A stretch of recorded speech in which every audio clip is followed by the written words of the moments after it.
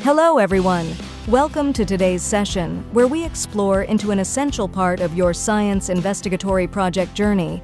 Our topic for today is about essential guidelines and steps in preparing related studies in a science investigatory project.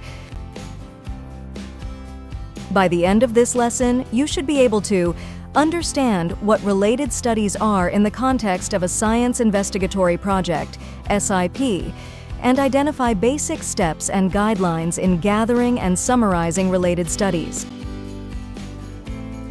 So, what are related studies?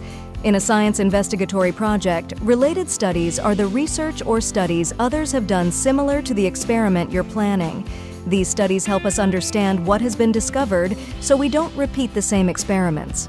For example, if you're studying how water affects plant growth, you will want to look at studies that have already tested how water affects plants. Now, let's talk about how we gather and summarize related studies. Here are the basic steps to follow. Identifying steps in gathering related studies. 1.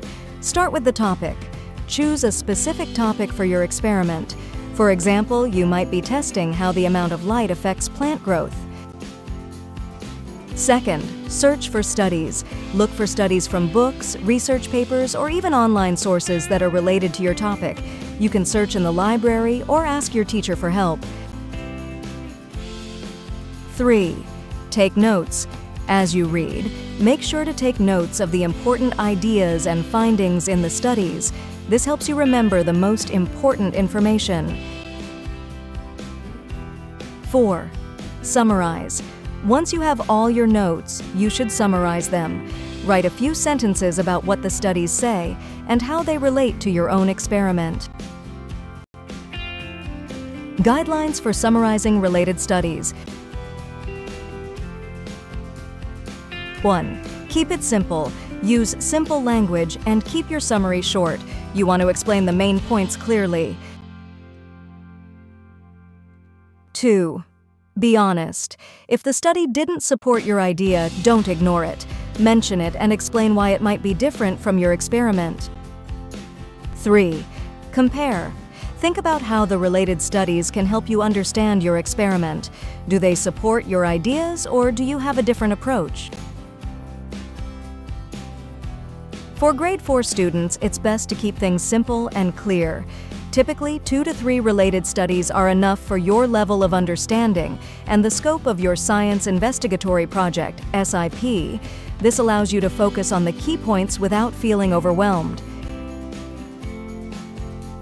You can click the link below to download the file and see the completed example of related studies. When writing the Related Studies section of your Science Investigatory Project, SIP, citing your sources is crucial for several reasons. Credibility. It shows your research is based on reliable information. Avoiding plagiarism. It gives credit to the original authors and prevents plagiarism. Tracking information. It helps others verify and explore the studies you used.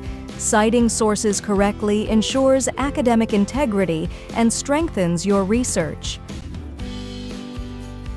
Now it's your turn. Let's explore. 1. With your chosen or preferred title and topic for your SIP, you can continue your write-up by looking for related studies. 2. Apply what you have learned from this lesson and follow the format or template introduced by your research teacher. 3. You can download the link to see the completed example of related studies to guide you in completing your own. 4. Be sure to submit your work to your teacher for review and checking once you have finished.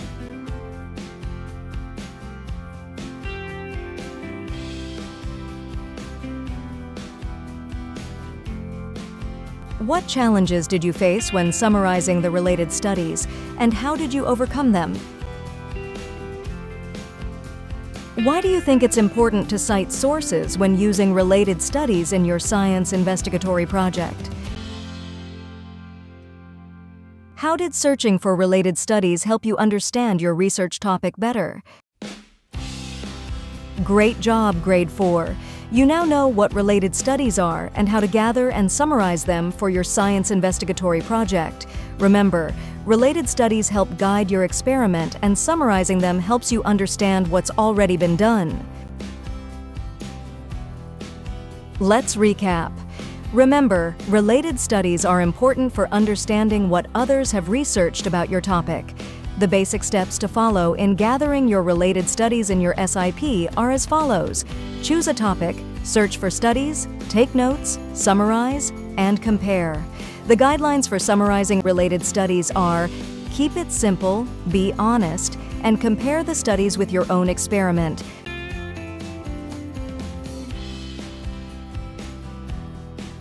All right, class. Now that we have learned about related studies and how important they are in your science investigatory project, it's time to evaluate what you have learned. Let's evaluate. Read each sentence. Choose the letter of the correct answer.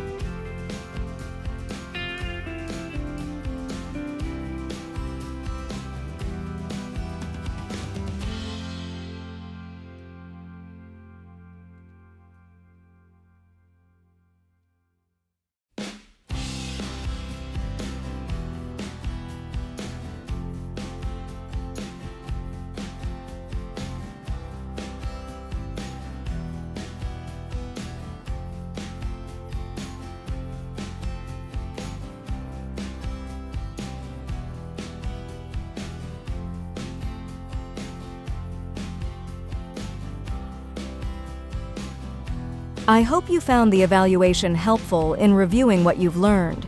You can submit your answers in your research notebook to your research teacher for review and feedback. Thank you for joining me in today's lesson. I hope you now have a clearer understanding of the thank you for joining me in today's lesson. I hope you now have a clearer understanding of the guidelines in finding and writing related literature. Remember, research is not just about finding answers, but also about learning from the work of others. By citing and summarizing related studies, you're connecting your ideas to a bigger picture, building on knowledge, and contributing to the world of science. Before we part, let me leave you with a thought from Albert Einstein. The important thing is not to stop questioning. Curiosity has its own reason for existing. That's all for today's lesson. Keep exploring, keep learning, and stay curious. Until next time.